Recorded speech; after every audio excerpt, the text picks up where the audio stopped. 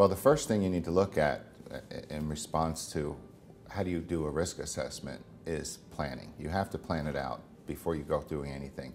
You have to look at who you're going to have involved conducting the risk assessment. It needs to be someone who understands the process. You need to look at people who can assist in doing the risk assessment, people with the knowledge and the skill set and the experience that can help you identify the risk, which is the first thing you're going to want to do. You're going to have to plan out how to identify the risk assessment.